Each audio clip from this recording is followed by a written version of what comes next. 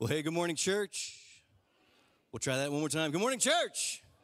Man, we're glad you all are here this morning. I'm excited to introduce to you Cliff Smith, who is the representative for CAS, which stands for Christian Arabic Services. It's one of the missionaries that we support. Actually, the missionary that we support is Safa and his wife Mona.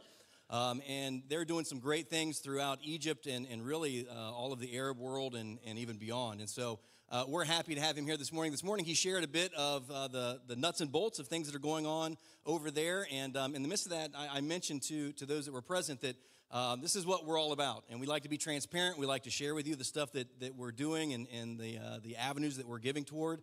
Our mission statement here at Milford Christian Church is creating lifelong followers of Jesus together. And that's not just us together in this room, that's us with Christians around the world who are sharing the gospel. And so we are excited that Cliff is here this morning to help us see who else we are together with. And so I want to ask that you will welcome him warmly, and we'll turn this time over to him as he gives us the message from God's Word. Hey, brother.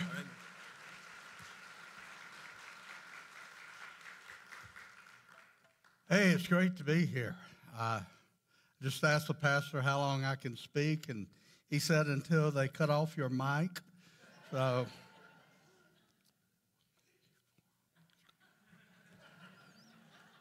I can have a little longer, right? No, it is. I've heard so much about you guys. Your faithfulness and supporting missions of reaching people in Egypt. You guys are unique. It is amazing that right now we've got about 560 churches that have been planted by Safa and Mona Fahimi. And the amazing thing is that we only have about 30 churches that support us. And you guys have been faithful. Every month we know it's going to be there. Every year we know that God is going to speak through you. And I thank you for that, and I appreciate it. But being a very transparent guy, I'm going to be honest with you right from the beginning. I'm going to ask you for more. Cross my heart. Not only that, I'm going to ask your church for more. I'm going to ask you guys that have never had an individual ministry or mission you as a person, you as a family have supported, I'm going to ask you to get involved. And I'm going to tell you why in my message. It is a biblical reason.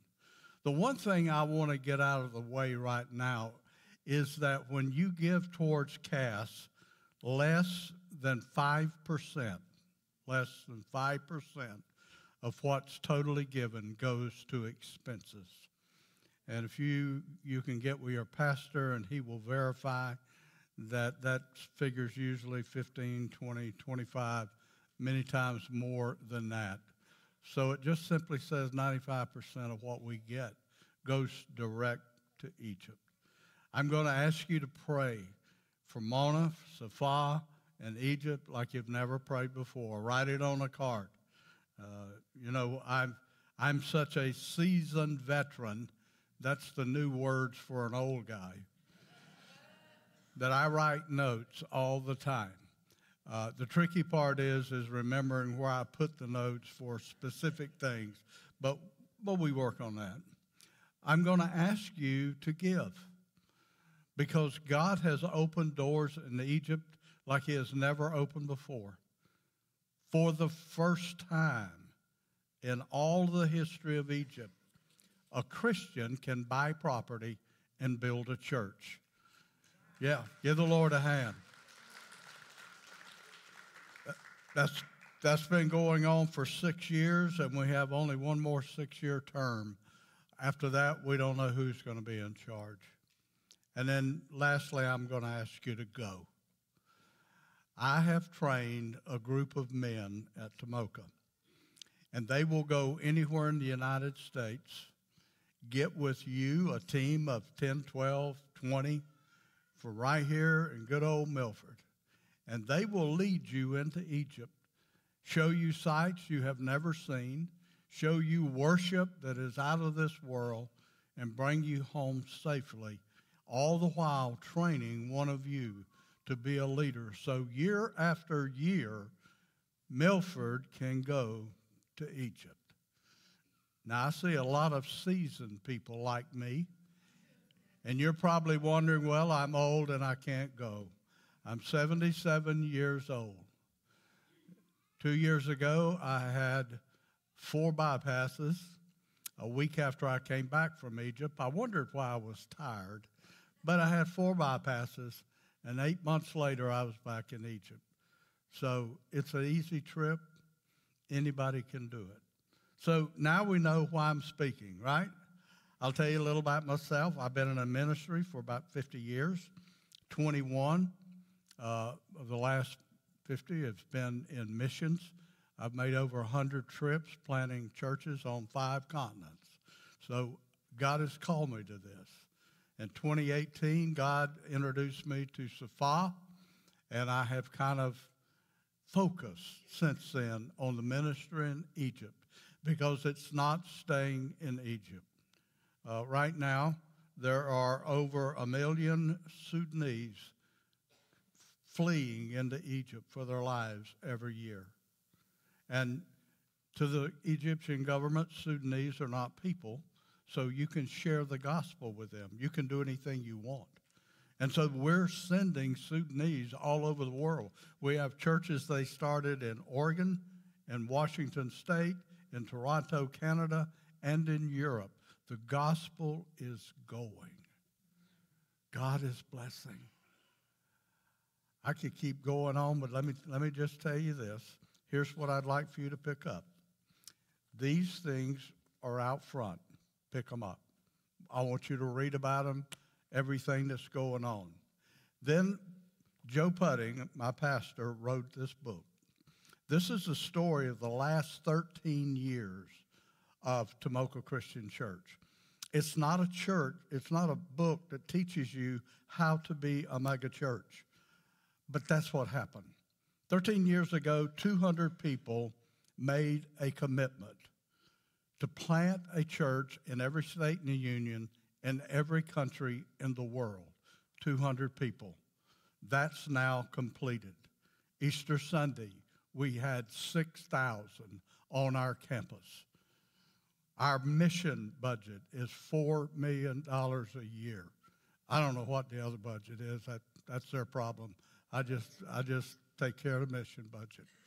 That's how they grew, from simply saying yes to an opportunity that God gives you. You say, well, that doesn't mean I can tell you of a church of 300 people that I coached 15 years ago, how to get a missions program started. I carried them on their first mission trip, turned them loose.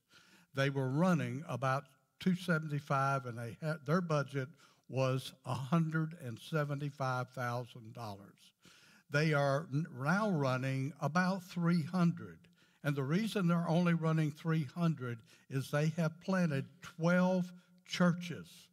As they grow, they look at zip codes, find a place that's got a lot of people, train leaders, send them out, and their attendance goes down. But their budget right now is $750,000.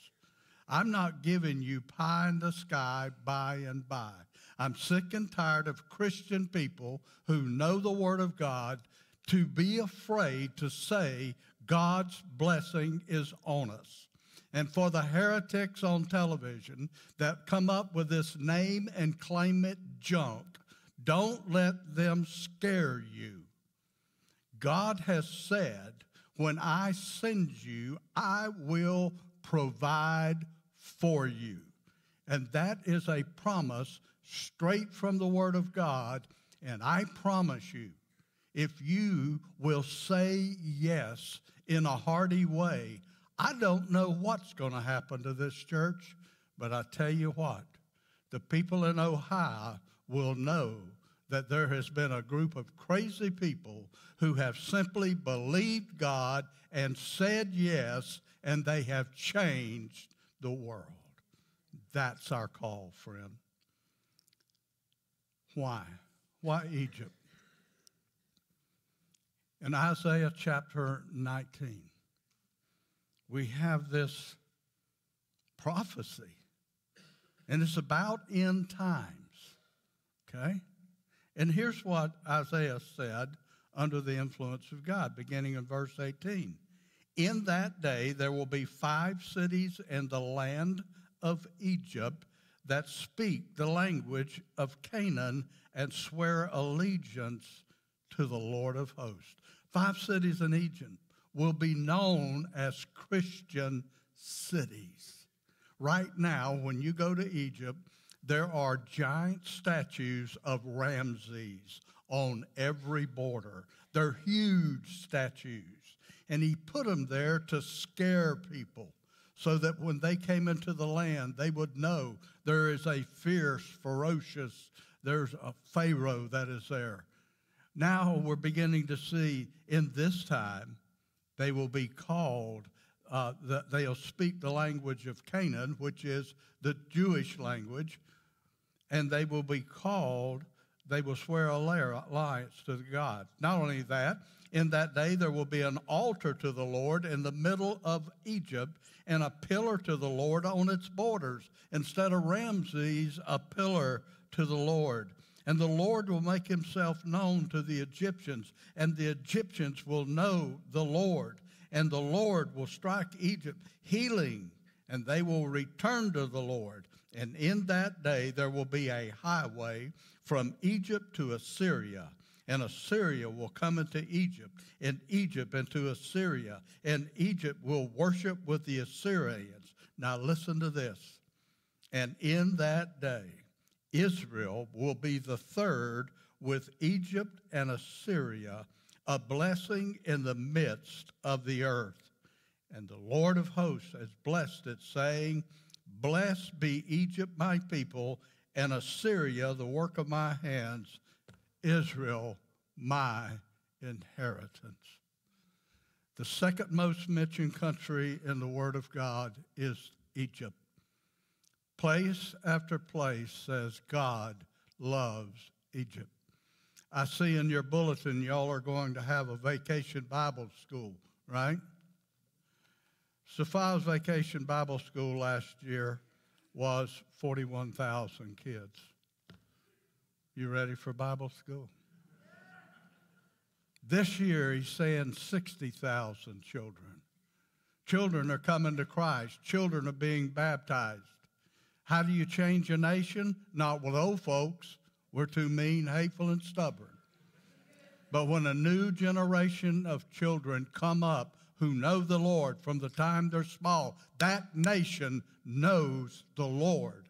And the Bible has said, in that day when our God comes back and says, this is it, I'm reestablishing this world, Egypt and Assyria, 2 hated foes. Egypt and Assyria, those who had long opposed God, will be part of the 3 that God says are blessed.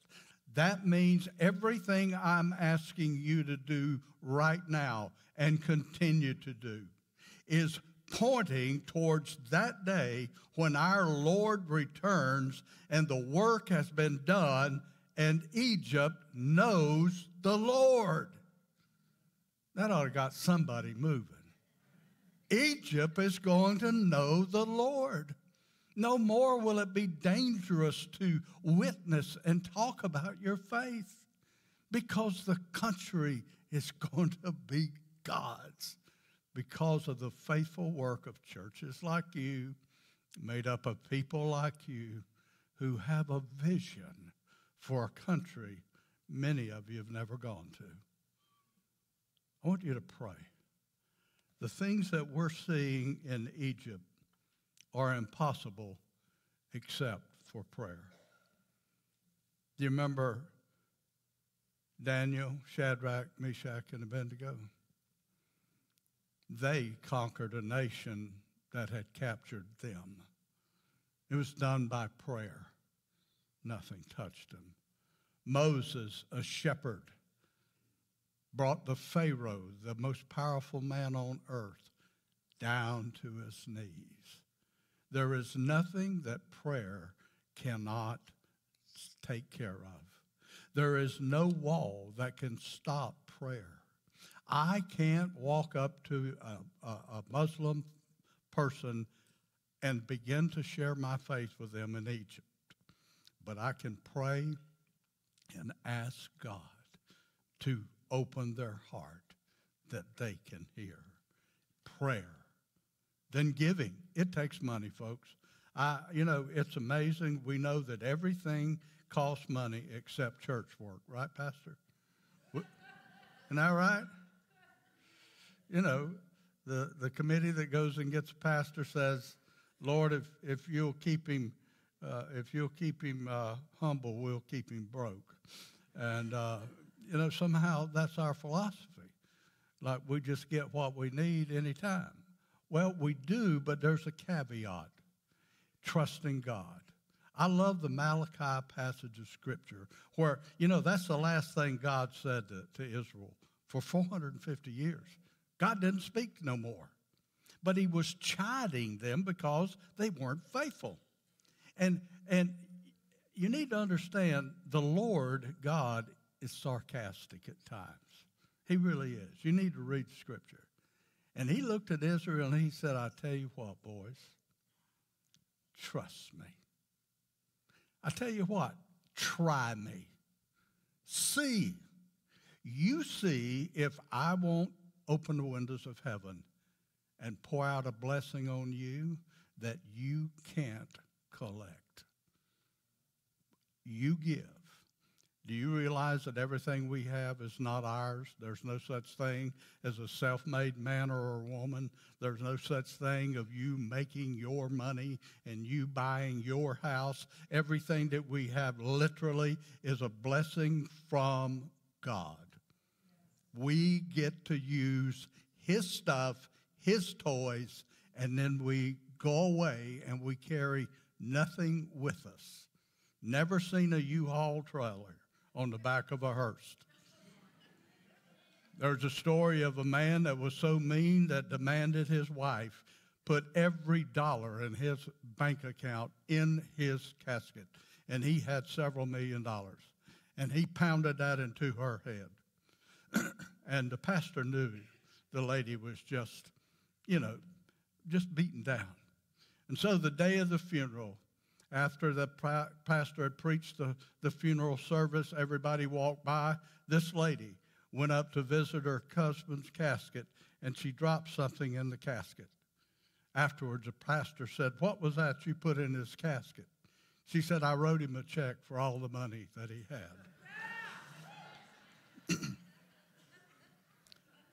A lot of truth to that, folks, because that guy can't even cash a check. But you know what? Another favorite passage of mine. See, y'all need to know something. I don't have a lot of money. Most of my churches were small. God called me to a ministry of fixing stuff. That's Southern talk, fixing. We're fixing to go over here and we're fixing to go over there. But this fixing I'm talking about is taking something that's wrong and biblically putting it right. And that's what I did.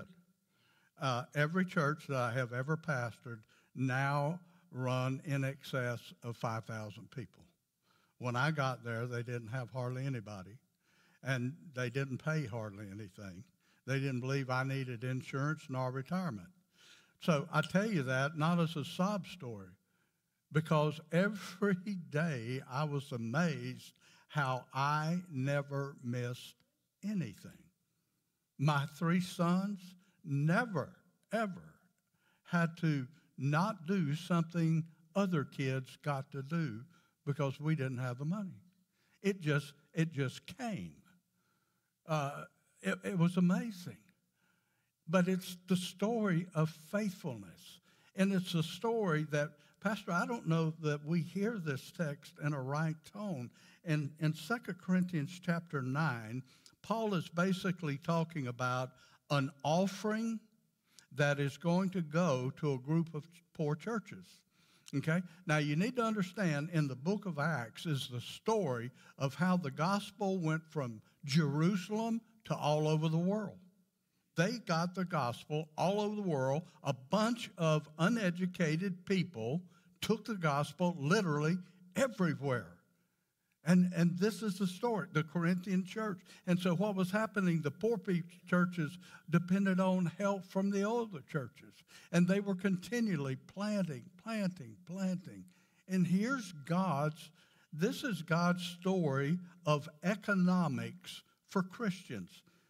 9th chapter of 2 Corinthians, verse 6. Y'all got your paper out or your iPhone or iPad? Okay. The point is this. Whoever sows sparingly will also reap sparingly. Whoever sows bountifully will reap bountifully. This is the law of the harvest. Aren't you glad that when you plant one little old nugget of corn, only one nugget don't come up, right? Bunch of nuggets come up on a bunch of stalks. That's the law of the harvest. You get back what you planted, but you get back more of it. And the Bible's biblical law is this. If you're stingy, God is stingy. And there are a lot of people that think God is stingy because they cry, he's never given me nothing. And the issue is, neither have they. Because it's a law of God. God said, if you're busy in my kingdom work, then I'm going to give you energy. I'm going to give you health. I'm going to give you strength. I'm going to give you wisdom. And you're going to be operating on my dime. You know, I don't want to win several $1 million. I just want somebody to hand me a credit card that's worth that much and say, anything you need, Cliff, do it. I mean, wouldn't that be nice? That's basically what God's saying. He's saying, he wants you busy reaching Milford for Jesus Christ. Because the light that shines brightest, the furthest, shines brighter at home. Sends out a huge beam. He wants you to be a part of everything you're doing missionally. And he wants you to put aside saying, well, that's about all we can do, Pastor. No, you don't know what you can do. You've never tested God to the fullest ink.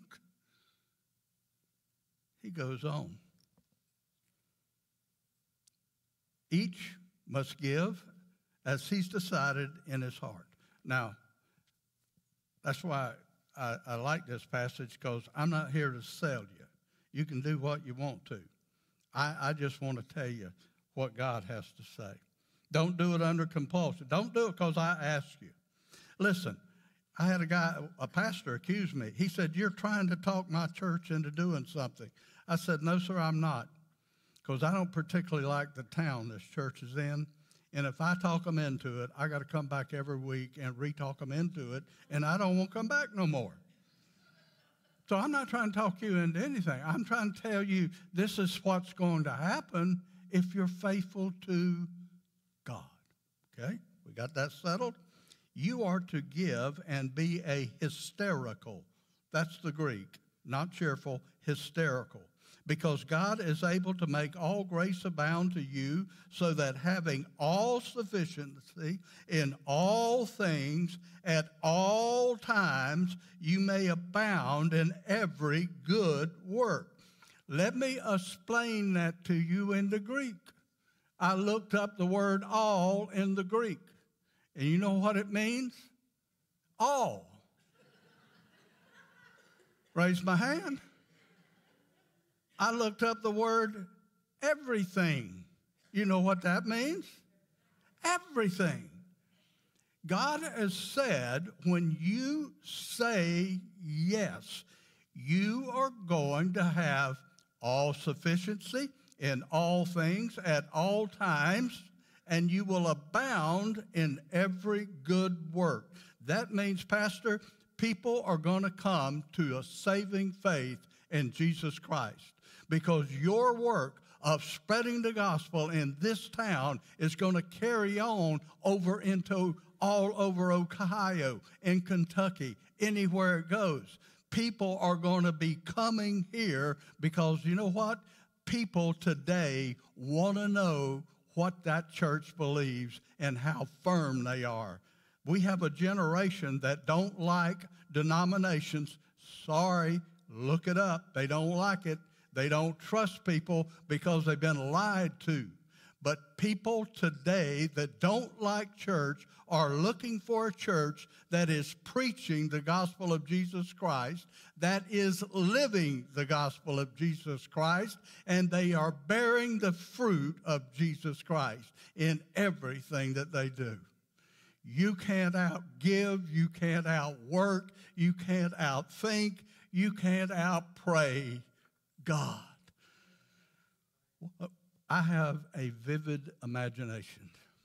When I was a kid, I had an imaginary friend. Drove my parents crazy. He was my buddy. So all my life, I can envision stuff. But there's a verse in the Bible that says, He is able, God, to do more, much more than I'm able to think of or imagine.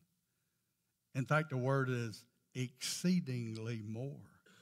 Do you realize we're serving a God that when you think of something good and it will bring glory to God's name, He can do better than that? He can take you into realms you've never been in your life. And you know, really, that's the story of missions. That's the story. I live. One of my dreams is to be somewhere, share the gospel of Jesus Christ. And they pray and ask Christ. And just as I baptize them and bring them out of the water, the sky breaks open and God says, that was the last one. I'm coming to get you. Woo! Wouldn't that be great to be on that, to see that? Oh, listen. You have not lived as a Christian until you, listen, y'all can look at me and tell I don't have anything to offer as far as good looks or anything like that. Most of you are paying more attention to my eye than what I said. And I want to put it to rest, Pastor Todd did not hit me. The streets of Pittsburgh, their sidewalks are not level. And I came out of a ball game. Pittsburgh lost. I laughed, and I fell flat. Sidewalk rose up and smote me. So now y'all listen to what I'm saying. Very gently, there's already a work going on. You cannot say, I cannot afford to support my church and support missions. Because God has said, if you give generously, I'll give generously. And when you go on, it says you will have sufficiency for every occasion and every good work. Now, here's the thing. If you don't believe God will do that, I want you to take the 9th chapter of 2 Corinthians and rip it out of your Bible, okay? Because obviously, if you don't believe He'd do that, that's a lie. And then come to think of it, you might as well throw the whole Bible in the trash. Because if God lies about one thing, nothing else in this Word you can depend on. I am challenging you. It's not about money. I am challenging you to live in means and ways beyond you have ever lived in your life, with an excitement of what God is doing. Bring this down to a home project. If you have children, gather your children, pray for Egypt. Teach them how to give toward. $25 a month will change the life of an Egyptian pastor. Do you realize that? There's 46% inflation in Egypt. When I started going to Egypt in 2018, the average person, 90% of the country, made $1 a day. It's up to $4 a day, but inflation's 46%. We throw away more food and more money than an Egyptian family could live on for years. I want to see Milford move out. Recently, I went to a church and challenged them. They bought a case of the books. They committed to $25,000 a year. 2 of their people is going with one of our people in May to Egypt. 9 more is going with another one of my men in November. They're praying, they're giving, and they're going, and they're excited. You see, at Tomoko, we celebrate missions every Sunday. It's not something you celebrate once a year. I want you to just think about what I've asked you, because I could go on for several hours. Even when you cut me off, I'd stand here and talk.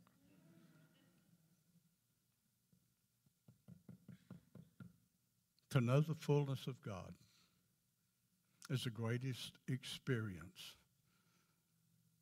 that we as Christians can experience, to know him. Not a little bit. You go into a doctor's office and they tell you that news you don't want to hear. Instead of just absolutely your life falling apart, trusting God because he's sovereign. And however it turns out, it's going to be the best. Have you ever thought about that? It's going to be the best. We are his children. He doesn't give us second-hand stuff. Whatever the decision. I mean, think about this. And this world's a mess, folks. I don't know how it is in Ohio. Down where I come from, it's a mess. They got some stupid people running this country. I can't even think in the same time zone they're thinking in. Paul said to be absent from the body is to be present with the Lord. Now, if you know God to the fullest and you're trusting him, you will never, ever have to worry. You'll never have an ulcer. You'll never have a case of anxiety because you know that God, while he loves the world, he loves you as an individual. He knows your name and he knows my name. He's a personal God that when you say, my Father, it's almost like he says, yeah, what you need. That's Bible. And I want to tell you something I learned about 35 years ago. Pastor, it made me a rebel among other pastors, but I don't care. I don't argue with anybody over Scripture. I believe with all my heart that everything that's written, stuff I understand, some stuff I don't, is absolutely true. And I also learned that my opinion don't mean nothing. Because if we talk about my opinion and your opinion, we're going to get mad at each other and we're going to fight. But when people come to me and want to fight about the Bible, I say, okay, we'll discuss it under this deal. I believe that whatever the Bible says is true.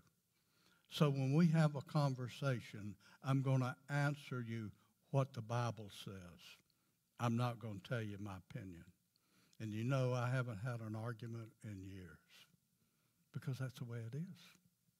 And if this Bible isn't true, like I said, shut it and go live like you want to. But I want you to know God to the fullest. I want you to abound in every good work. I don't want Egypt to be the only thing y'all do. I want you going all over the world. But I'm here to talk about a place that God said one day my enemy will be blessed And I'm going to put a highway from enemy to enemy in the presence of my people. All right, y'all have any Methodists in the area? Y'all probably want to beat them to lunch, don't you?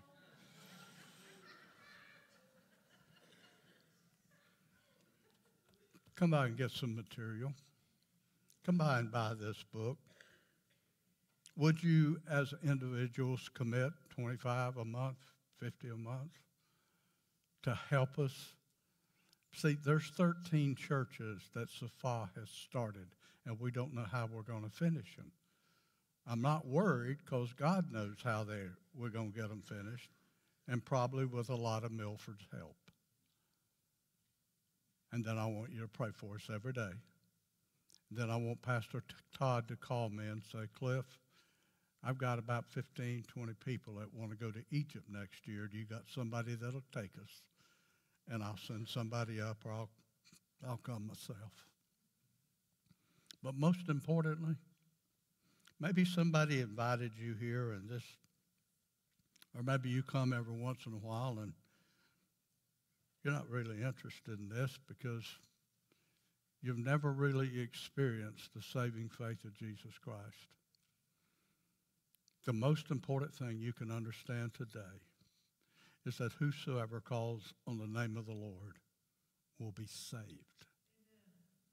What's important to know is it don't matter who you are right now. If you knew my real resume of what I was, you wouldn't let me on this property. And I'm not bragging about that. I hate it. But Jesus said, if anyone is in Christ, they are a new creation. Old things have passed away. All things become new. Do y'all remember what all means? Jesus said, instantly you are a new creation in my sight. And then for the rest of your life, you're going to learn how to be who you are. That's called sanctification. Learning to become. When a baby duck is born, all it knows is it's born. It doesn't know it could swim or anything else. But the baby duck learns to be a duck. We're learning to be Christians. So that's what I offer you first and foremost. I'm sure your pastor will talk to you, others. If you want to come here and pray, if you want to come now, if you want to talk to somebody later, do it. Because that's the most important thing in the world. Because you know what? All of this could be moot. Because prophecies have been fulfilled, and every morning when I ride to work, I'm riding towards the east. And I look at that sun come up and I wonder, is Jesus the brightness of the morning? He could come, and that's it. But until he comes, we got to reach people for Christ. And we got to win Egypt to Christ, because when he comes back, he's looking for a country to call blessed. Father, today, I stand on your word. Your word is truth, absolute. Each person here, Lord, you know their hearts. So I ask you to work on their hearts and in their hearts according to the need that you see. Bless this pastor.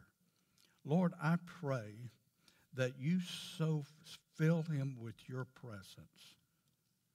Lord, he'll be like David.